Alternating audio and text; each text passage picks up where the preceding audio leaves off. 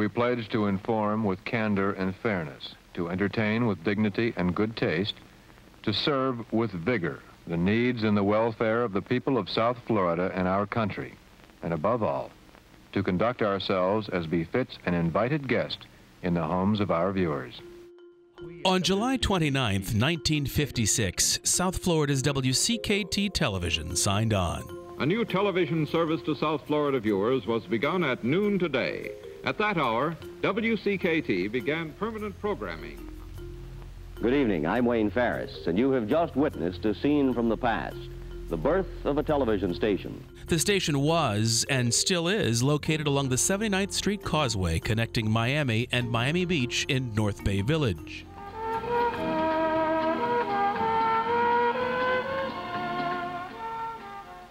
A television station is something new, a child of the space age. WCKT is all television station, the first in Florida to be built from the ground up. We also like to think it's the most beautiful.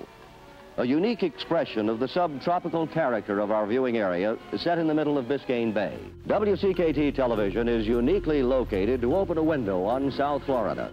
But when the station's first owner, Biscayne Television Corporation, ran into trouble with the FCC and lost the license to broadcast, New England shoe manufacturer and real estate developer Sidney Anson won a government auction to buy the station. Anson's Sunbeam Television Corporation claimed ownership of WCKT in December 1962.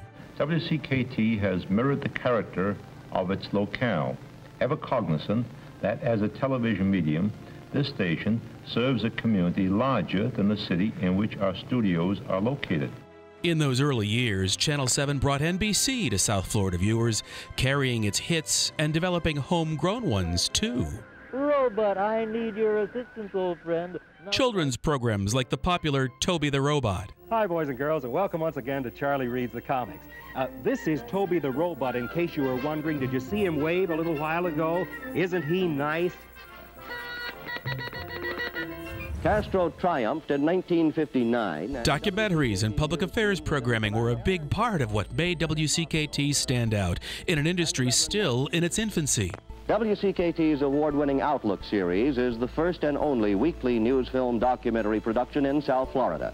Florida Forum has presented important national and international figures on the most critical issues of our times. The programs earned WCKT critical acclaim. And if proof is measured in recognition, then the evidence is WCKT's many awards and honors, including 31 major national awards presented to WCKT during the last decade for achievements in news, documentary, and public affairs programming. Ed Anson worked at his father's side from the start.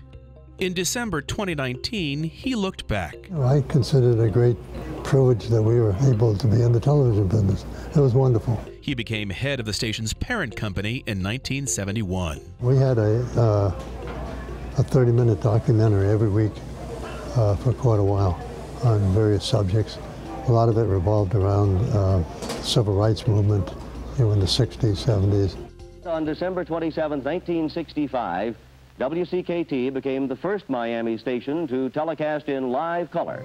As technology evolved, so did the newscasts in the 1970s.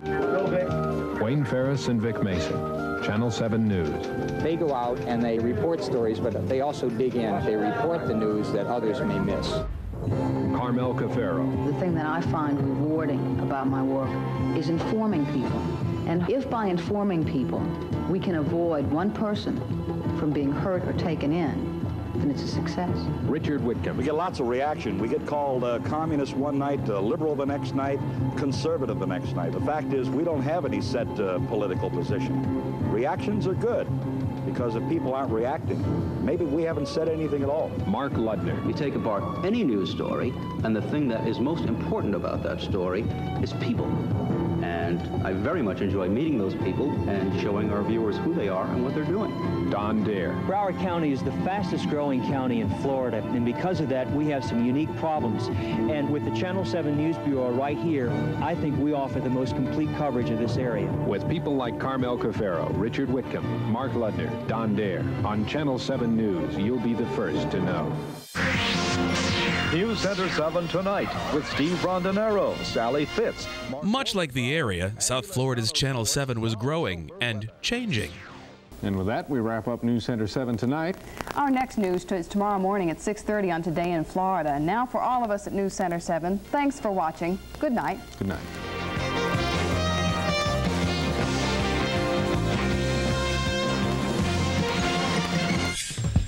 In 1983, out went the station's original call letters, WCKT, and in came WSVN. Time has come, we've made our change with WSVN. Dubbed the hometown station. Get that hometown feeling just like family and friends. With our hometown station, WSVN. Did you know that Channel 7 is the only totally locally owned television station in South Florida? Live from locations around South Florida, this is News Center 7 Live at 5 with Frank Robertson and Denise White. WSVN and its pairing with NBC proved to be a powerful combination for much of the 80s. Next on Miami Vice, Bill Collins is dressed to kill. Smash hits like Miami Vice helped bring in even more viewers. He's gonna kill the little twerp. But in 1987, a seismic shift in the South Florida TV landscape made front-page headlines. NBC bought WTVJ, bringing to an end its long relationship with WSVN. At 3 a.m. on New Year's Day, South Florida's broadcasting industry will undergo some major changes. One result is that Channel 7, which has carried NBC programs since it began broadcasting 32 years ago, will become an independent. Tonight, your hometown station, Channel 7 WSVN, is celebrating its Independence Day as a new era begins in South Florida television. The 1989 new year would ring in with uncertainty about the future direction of the station. When you knew that relationship was going to break, they were moving in a different direction, what went through your mind? Oh, I thought this was really a dire circumstance, really dire. Anson never considered selling the station, so he and his management team came up with a new plan. January 2nd, 1989. Broadcast history is made. South Florida's news station truly becomes that, a news station. This station will become the #1 independent television station in the country. And it would center around news. Everybody predicted, I say the world predicted, that this was not going to work. But he took the bet and knew in order to survive and succeed, his newscast would need to stand out from the rest. More stories, faster pace, bold graphics and music. Sally Fitz. Steve Dawson. Where'd that come from? It came from my head. I said, we had to do things, so you had to be creative, innovative, to survive, WSVN didn't just survive, it thrived. And Expanded Today in Florida was born. 3 hours each weekday with a focus on weather, traffic, and breaking news. The things you need to know to start your day are the things we'll tell you about every morning starting at 6 a.m. on Channel 7's Today in Florida. Only on WSVN 7. The station added syndicated shows during the day and movies at night.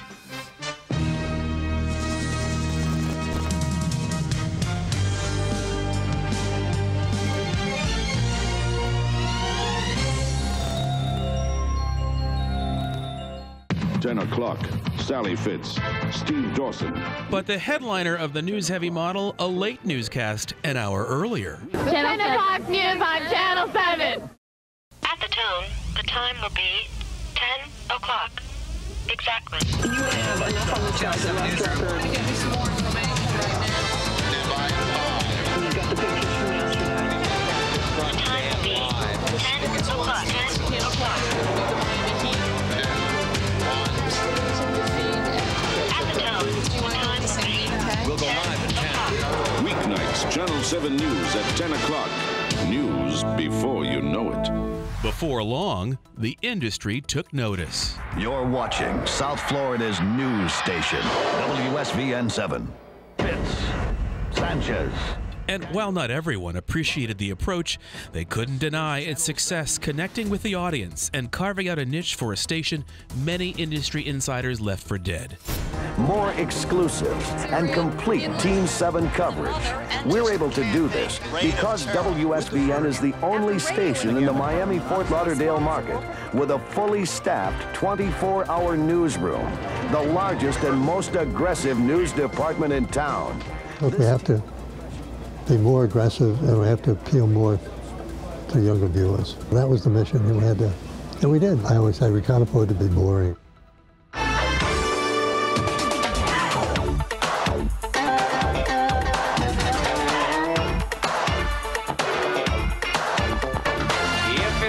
Change that can be arranged. Tell them now. It's on Fox. The blossoming relationship with the upstart Fox network was a perfect fit. It's on Fox for you. I'm on Fox. Bart, get your butt over here right now. No. Its slate of programs and their younger viewers were tailor-made for WSVN. They're not the Cosbys, they're the Bundys, and they're married with children. The funniest night on television just got funnier. Yes, and I'm tickled pink. Catch it all new in living color on its new night after Married with Children. When's your curfew? Excuse me? Beverly Hills 90210 premieres Thursday. Okay, folks, here comes the big finish. It's on Fox for you. I'm out of here. With ratings success came experimentation. The real story behind the headline. A stab at syndication with the news magazine Inside Report. Inside Report. Incredible stories. Real-life heroes, haunting mysteries, bizarre tales. A short-lived tabloid-style TV buffet that mixed news, investigations, and entertainment. We make it exciting. No is not in our vocabulary. We're like a band of mavericks. We're always pushing for something more. Get the Inside Report with Penny Daniels, weeknights at 7 on WSVN-7. Kelly Mitchell, Jessica Aguirre. This is 7:30. 7:30, an irreverent look at the day's headlines. You might say there's plenty of hot air in tonight's cover story. Extra, extra, read all about it. Channel 7 pulls plug on 7:30.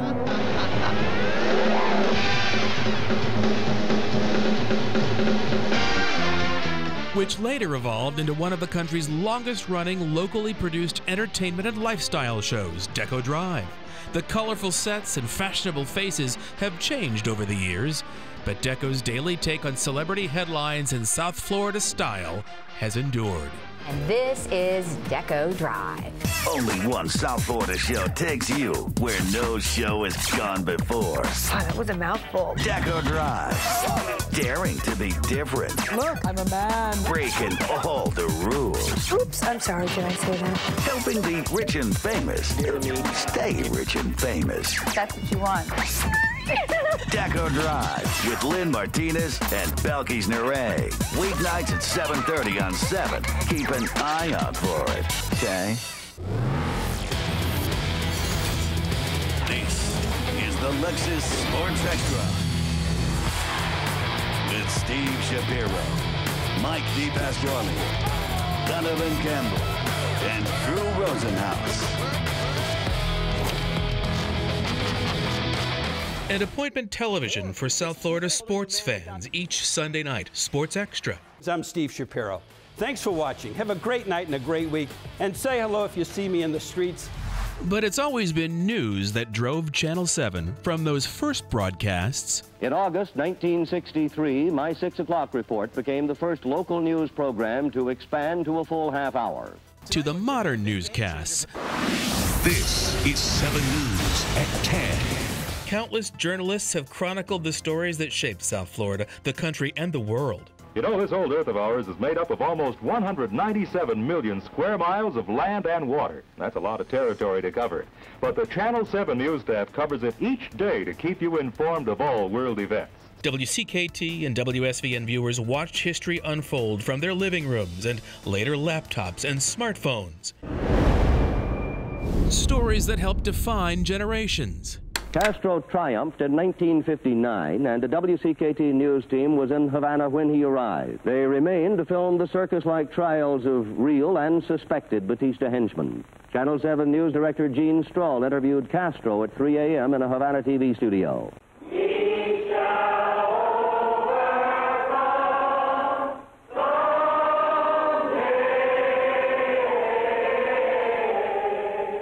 Good evening. Those you heard a few moments ago were members of the Congress of Racial Equality, Negroes and whites in Miami. The President of the United States was assassinated yesterday, and South Florida is still in shock. News vendors slowed their trucks to a crawl up Flagler Street as they leaned out of their truck shouting, "Extra, the President is dead." Libertad, libertad. The first boatload of refugees arrived in Key West April 21st, 1980. Wait in Cuba for picking up my mother and my nephew. By the time Fidel closed the port of Mariel, more than 125,000 people had escaped to South Florida. And the pictures that we have been seeing are telling that story perhaps better than any adjectives that we could use to describe it.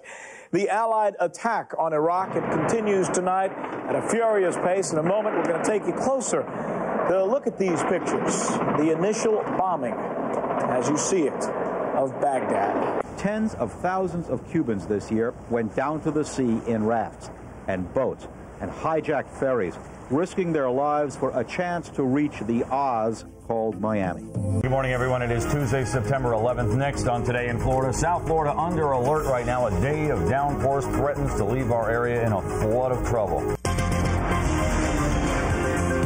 Okay, we're going to interrupt Elaine's report to bring you some very important information. We are just getting word that the World Trade Center is on fire. And this is obvious from the pictures, but here's the reason why. We are getting word that a plane has crashed into the World Trade Center. Also want to see what's happening now in Little Havana. Brian Enton is there for us, where I think we can imagine the mood there. Brian?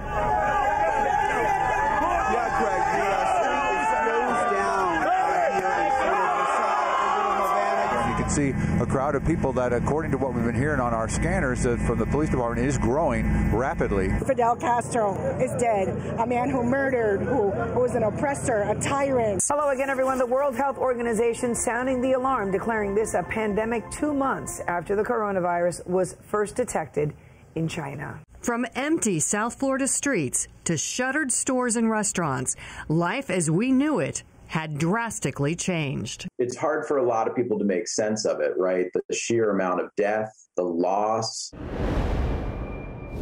Stories that tested our resolve. Do you remember Donna? Donna sustained winds of 140 miles an hour, with gusts clocked at 180 to 200 miles an hour in some parts of the Keys. To those of us who a year ago spent 3 sleepless nights covering the vicious storm, the hurricane is Florida's most underestimated problem.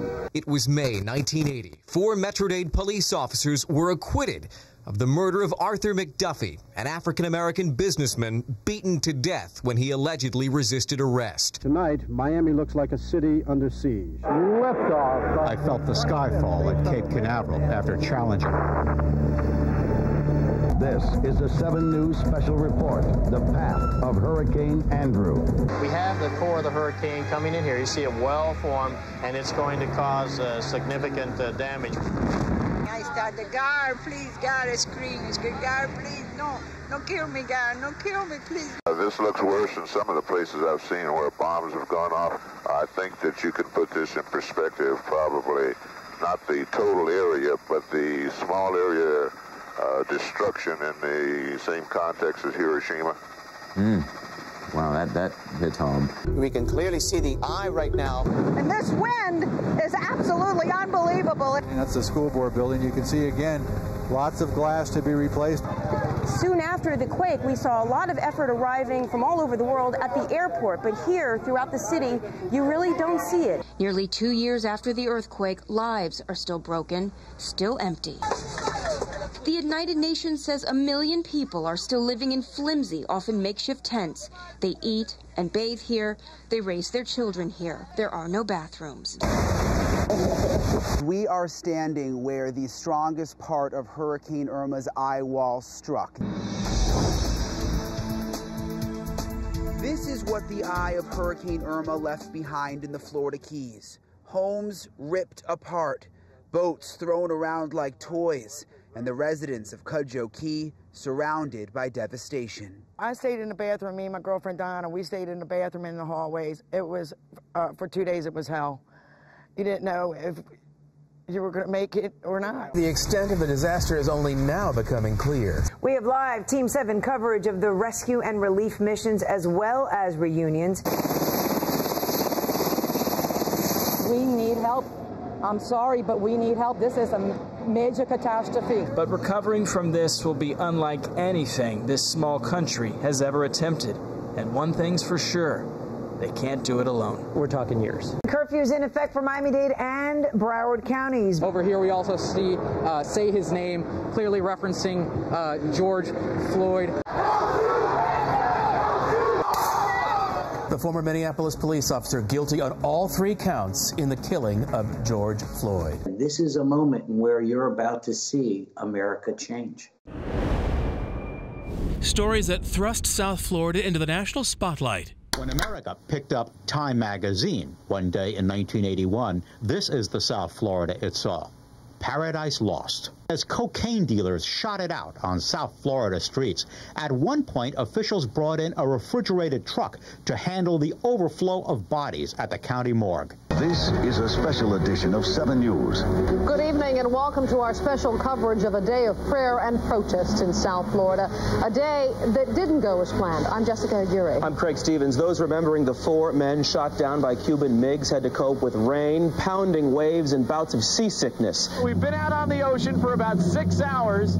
The seas are so rough that they are considering turning around. A DC-9 crashes in the Everglades. From the air, you can't even see the plane, and from the ground, there are no survivors to be seen. The Value jet slammed into the Everglades, and right now it's assumed everyone aboard died. Once again, if you are just joining us, very sad news to report here in South Florida. World-famous designer Gianni Versace was gunned down right in front of his home on 11th and Ocean Drive. This is a disturbance that we haven't seen the likes of since this custody controversy has been underway. Charles, yes, I know it's wild commotion there. What about Elian Gonzalez? Any sign of him leaving that house? As what I heard is, we've got Elian, let's go. You see him right there being taken from the home. We have confirmation now that Al Gore has indeed withdrawn his concession in the race. This is an ongoing embarrassment for the news media of this nation. CBS News now says that Florida is too close to call. Ergo, this election is still too close to call. We received notice from the State Division of Elections that we are to do a recount on the presidential race. Al Gore has called Governor George W. Bush, conceded the race. We have pictures of people snorting, shooting up in this parking lot. 7 News first exposed his operation in an investigation that blew the lid off pill mill practices in South Florida. We documented abuses, including clinic parking lots where addicts were shooting up and snorting pain pills. Right now, there's a call of an active shooter. Again, the school is Marjorie Stoneman Douglas. One teacher protecting the students may have passed. They said they had secured a room where there were 40 students and they were going to be evacuating those students. They do have a subject in custody. Deadliest school shooting in the history of Broward County. We begin right now with that developing story out of Surfside, where a building collapsed overnight. You're taking a look at a video from earlier this morning, a little boy that was rescued from that collapse. This is the moment that building, this tower, this residential building collapsed at around 1:30 this morning. I see many people on the balconies. The building is gone. It almost resembles a trade center. There's a bunk bed, and that's someone's bed, and the rest of the apartment just fell away from it. It tugs at me that it's an unimaginable tragedy. Stories that took us to other parts of the country and the world. Our most extensive visit abroad occurred in 1959, a 10,000-mile tour of the Soviet Union. And it says, no mercy for Manuel Noriega, who, of course, remains holed up at the Vatican Embassy right below us. There is sorrow in Waco, but another emotion is more prevalent: anger. Anger at David Koresh for murdering those children. But surprisingly, there is also anger at the federal agents for not preventing it. When Arab and Jew shook hands, the crowd made a joyful noise. But this was a day of high hopes for lasting peace, a day of dreaming what had been undreamable. Their life at the camps isn't an easy one, but the Cubans make do as best they can. No matter where you go around here, there seems to be this great sense of camaraderie among them. And above all, the Cubans here say that they never, ever lose hope. 7's Craig Stevens is live in Oklahoma City, and he joins us now with the latest. Craig, where do we stand at this point? All right, Jessica, the death toll is now up once again. It is up to 152, and I have to tell you, after talking to fire officials, that things are moving along quickly. Will O.J. Simpson be found guilty or not guilty? And I would suspect the people are anticipating this greatly. The situation outside the courthouse, Patrick, is changing minute by minute. The Fighting Fish, the 2003 World Series champs. Welcome back to Yankee Stadium. Who would have thought this just a few months ago? I can't believe the Florida Marlins beat the New York Chokies. Did I say Chokies? I didn't mean to say Chokies. I meant to say the New York Chokies. The Marlins beat the Yankees 4-2. 7's Belkis Nere, the only South Florida anchor to bring us all the live coverage. The royal happenings is there, live once again, outside Buckingham Palace. Belkis. Hey guys, the excitement is growing all right. So are the crowd, so is the media. As the investigation into the car bomb continues, the bomb went off this morning during the height of rush hour, and the car carrying all the explosives slammed into a bank. The Costa Concordia sits where she fell more than a year ago after hitting a rock off the coast of Italy. Here in his hometown of Maida, Italy, Scatino is well known and well liked, but there are those who are disturbed by the fact he left the ship. They called you this chicken of the sea. They've called you Captain Coward. Hello and welcome everyone. I'm Belkis Nere, live in Miami. I'm Craig Stevens, live in Havana, Cuba on this blustery evening tonight where there is so much to absorb after this day today. It's a photo op many thought they'd never see, and a sight certain to anger many in the exile community.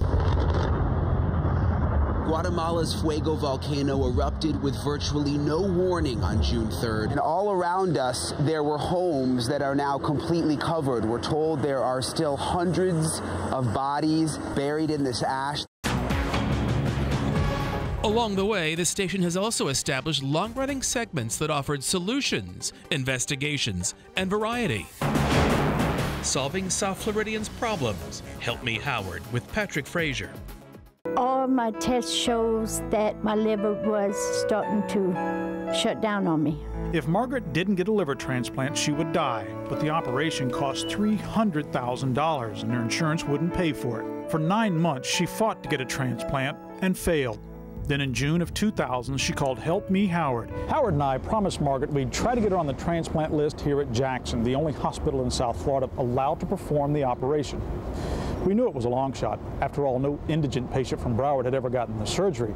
But with the help of too many people to name, in May of 2001, Jackson agreed to do the surgery if a perfect donor could be found. Take care. Bye-bye. But finally, Margaret was brought out. I got my new life, so that's all I wanted. Digging into the details, Carmel on the case. It's early morning at the downtown Miami-Dade jail. The night shift is about to end, and every disabled spot is taken on the street between the jail and the courthouse. And as we discovered, most of those cars belong to corrections employees who do not have permits to park in those spaces. Good morning. I see that you're parked in a disabled parking spot, but I don't see a permit. Could you explain that to me? Carmel Cafaro from Channel 7. I'm wondering how you're able to park in a disabled spot. You just parked in a disabled parking spot and you don't have a sticker? Can you explain that to me? Hello? Hello? And the spice of South Florida life, a bite with Belkis. It is bright, it is light, it is yummy. Yummy breakfast pizza. The family's gonna love this one. Fish tacos via tuna can. If I can do it, you can do it. See you next time. I'm Belkis Nere. Bon appetito.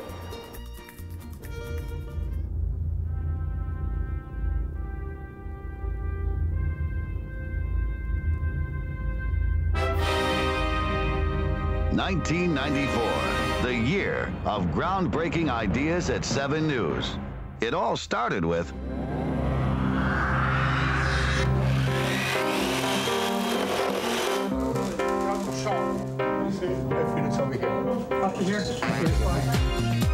the station's pioneering spirit led to the 1994 debut of the two-story Newsplex. 7 News presents the Newsplex.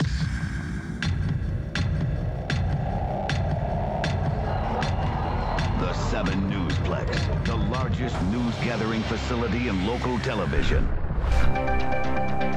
A working newsroom studio designed to make it easier to gather and deliver information and do it in what was, at the time, a unique style. You're watching 7 News at 5:30 with Jessica Aguirre and Rob Hanrahan. The bright red railings, satellite center, and walls of TVs turned the idea into an instant classic. So much so that even with aesthetic and digital upgrades over the decades, the Plex has withstood the test of time. When you're South Florida's #1 news station, there's only one way to do things. Big. Don't believe it, just watch. Bigger, bolder, better news coverage. 7. The next big thing in news coverage is right here. 7 News. Don't believe it, just watch. Also on the technology front, 7 News made its footprint on the World Wide Web in 1994. Tonight we are going high-tech, and we're inviting you to jump on the information superhighway. Introducing viewers to the Internet in its infancy. The purpose of the data center is to get information to you faster and to get information from you faster, to make television news a two-way form of communication. Some of the tools we'll be using: high-speed fax machines, instant wire service updates, electronic display maps, and email, electronic mail. We've signed up with 3 online services: Prodigy, America Online, and CompuServe, each of which gives anyone who has a personal computer at home the opportunity to contact us with a unique user ID. We've already received some electronic mail from viewers. Soon we'll be sending you mail, including information on some of the stories we're working on. That's so you can let us know information we need to develop those stories. Bottom line, you don't need to be into computers to get something out of the data center. Welcome to the world of interactive TV. As that world expanded, so did the station's online presence. Just type in this address. http:// Get online with 7 Online. From the launch of WSVN.com in 1995 to embracing social media platforms like Facebook and Twitter in the 2000s. Get tweets on breaking news, stories that matter to you. There were digital connections with the audience and also the personal ones. That's why last year WSVN co-hosted more than 30 community events. Events like the Orange Bowl Festival, Black History Month, the Miami March of Dimes Super Walk, just to name a few. Efforts bolstered by special programs created to celebrate the South Florida community.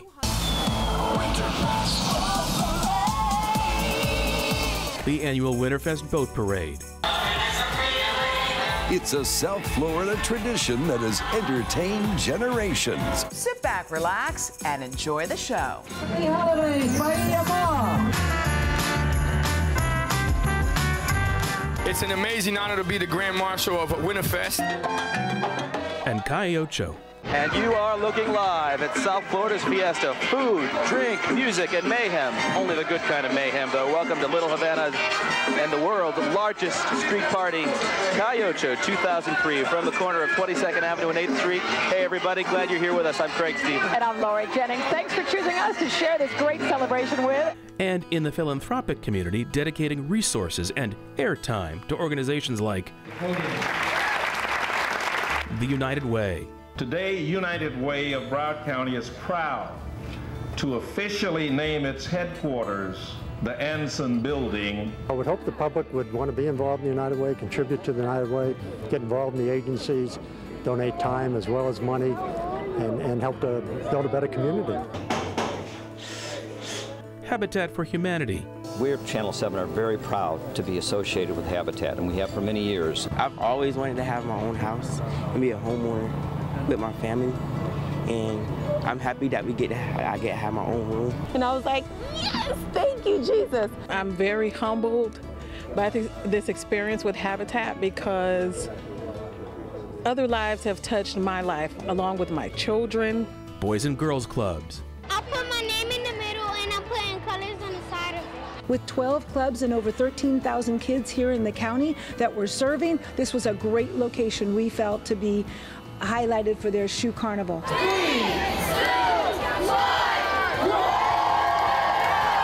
Best buddies. And they taught me how to be not afraid of speaking, be a little independent, finding jobs, and just to be yourself, you know. You have to get out there. I think to reach out to people and support people who need an extra hand is critical to any community, any culture. And feeding South Florida. Whether it was a hurricane, Dorian, Maria, or the government shutdown, or this global pandemic, it wasn't about worrying how we were going to serve our families. Well, part of it, in terms of philanthropy, I mean, I feel that I'm in a position to be philanthropic, and I should, and I enjoy being philanthropic, and I do. I've often said, for the audience to relate to you, you have to relate to the audience. You have to be serving them in whatever way you can. So he was very generous and very quiet and humble about it. He didn't do it for affection. He didn't do it for attention. He did it because it was his core value. So if there's someone who were to sit down and watch this video 25 years, 50 years from now, we won't be here, but what is it that you would want them to know about this station, its impact on the South Florida community, its impact on the television community? I want them to know that every day we do the best we can, and we try to continue to engage our audience and to give them the best newscast and everything else that we can. And that mission continues.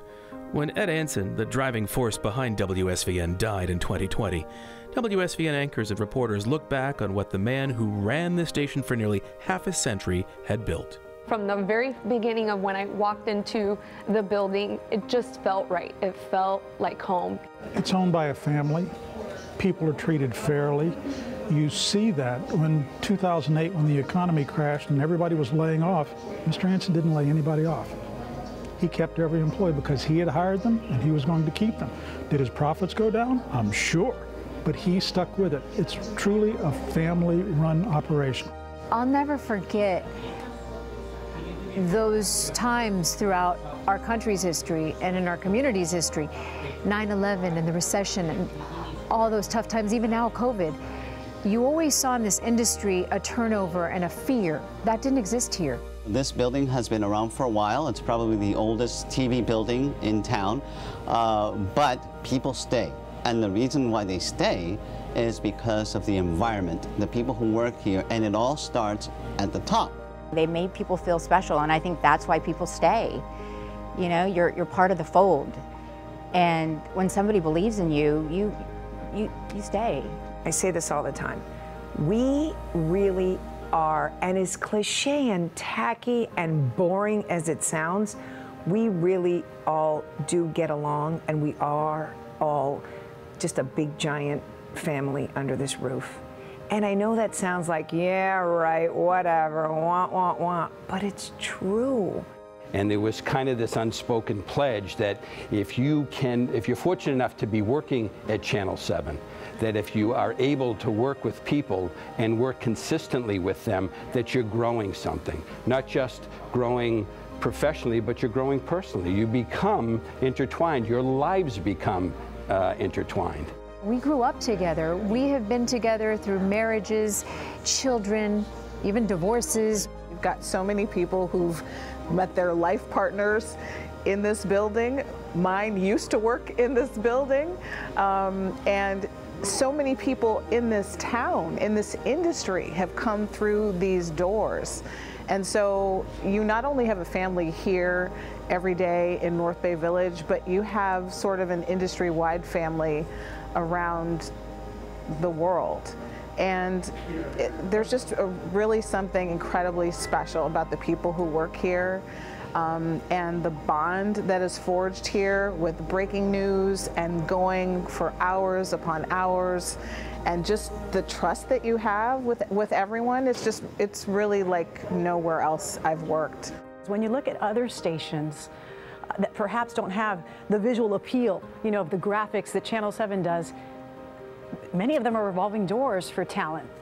That's not the way it is here. It's interesting because you think of, and so many people do, they think of news as being like this, oh, it's this cutting edge but cutthroat business where people don't really like one another.